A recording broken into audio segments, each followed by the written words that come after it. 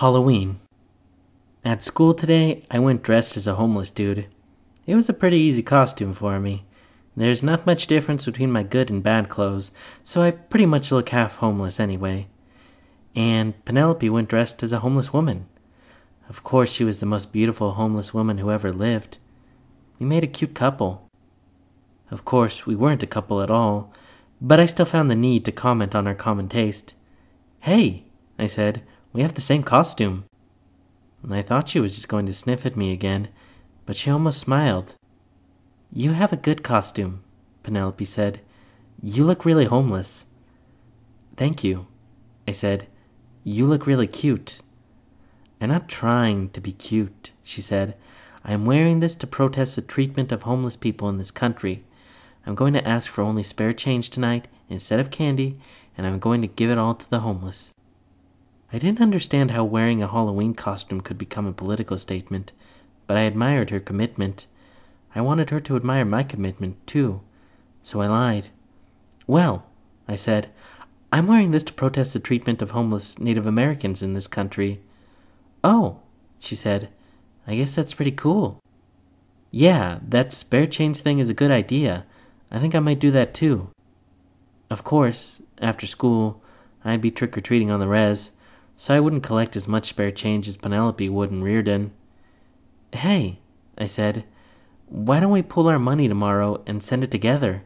We'd be able to give twice as much." Penelope stared at me. She studied me. I think she was trying to figure out if I was serious. "Are you for real?" she asked. "Yes," I said. "Well, okay," she said. "It's a deal." "Cool, cool, cool," I said. So later that night, I went out trick-or-treating on the res. It was a pretty stupid idea, I guess. I was probably too old to be trick-or-treating, even if I was asking for spare change for the homeless.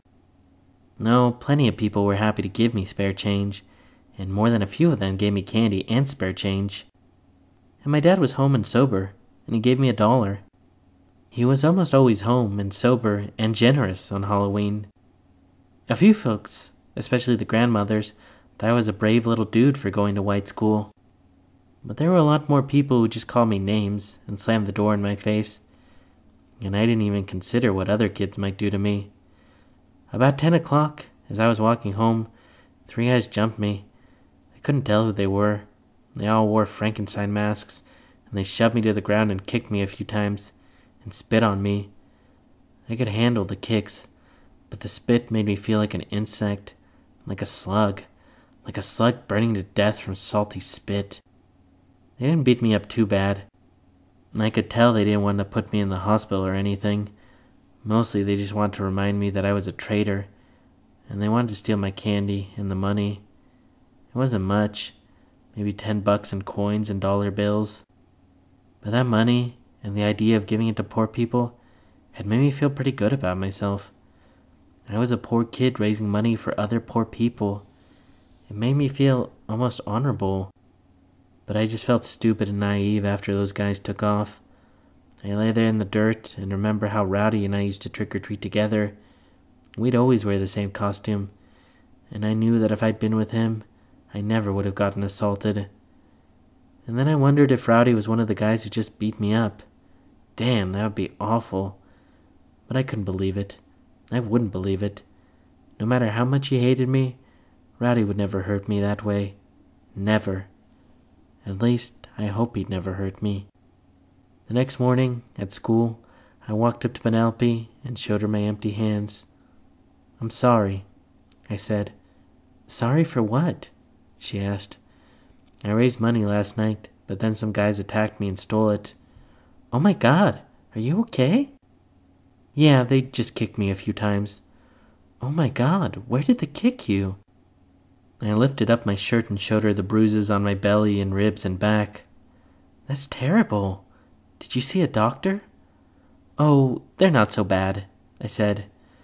"That one looks like it really hurts," she said, and touched a fingertip to the huge purple bruise on my back. I almost fainted. Her touch felt so good.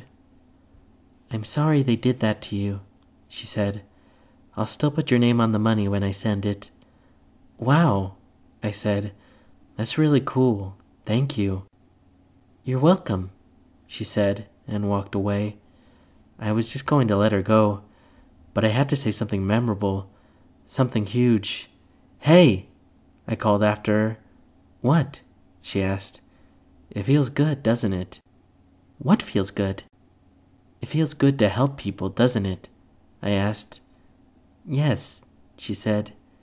Yes, it does. She smiled. Of course, after that little moment, I thought that Penelope and I would become closer.